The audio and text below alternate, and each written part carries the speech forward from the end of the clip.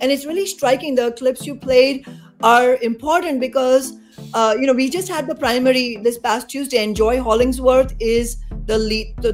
Two have advanced to the general election, and the two who have advanced is the two people you played. And Joy Hollingsworth, the black candidate, she's the leading candidate, and she's going to win.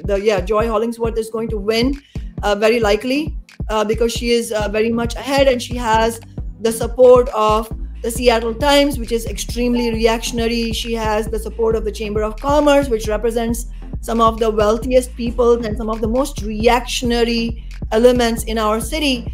But what's happening here, and this is where we want to be clear, is that she's black, she's a woman, and she's going to play identity politics for all it's worth to try and mislead voters into thinking, especially black working class people, into thinking that, this woman represents us. But in reality, she represents interests that are deeply, deeply hostile to black class and low-income people, and to the working class and low-income community as a whole.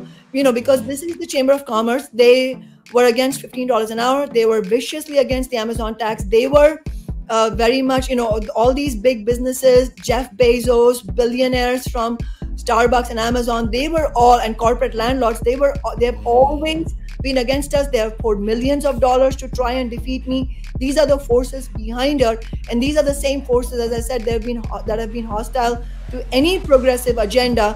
And these are also the people who were opposed to the rent control measure that I had been fighting for, and I'm sure we'll talk about that as well. It's really misleading the way she was saying.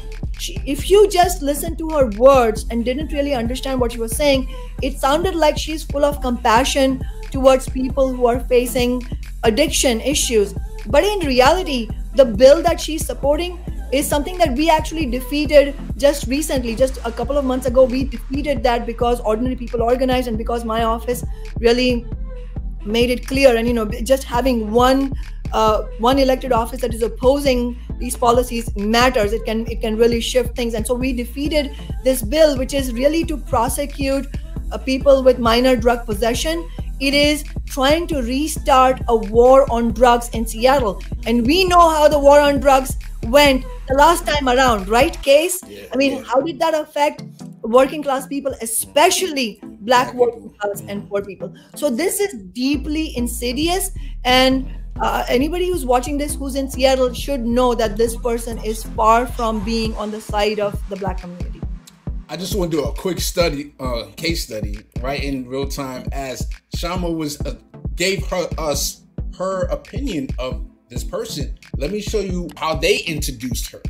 Alex Hudson are three of the candidates hoping to represent District 3 on Seattle City Council. Joy Hollingsworth has lived in the district her whole life and has worked with nonprofits focused on food insecurity and worked in the cannabis and hemp industries. She says her top two priorities are affordable housing and public safety. It's our police staffing, ensuring that we have a fully staffed police department, our fire, our EMT, and also ensuring that we have the right response to the right situation with our healthcare workers, our social workers, our mental health providers, our gun violence prevention. Cooley has... See, she sounds like such a nice person, and that's how they paint her, as such a nice person, but we just got the real rundown, the real reality. And what if Seattle had, that was probably their public, local station. What if Seattle had a socialist-centric type of station that workers can go to for their news? They would get the narrative that Kshama gave, and she probably would not be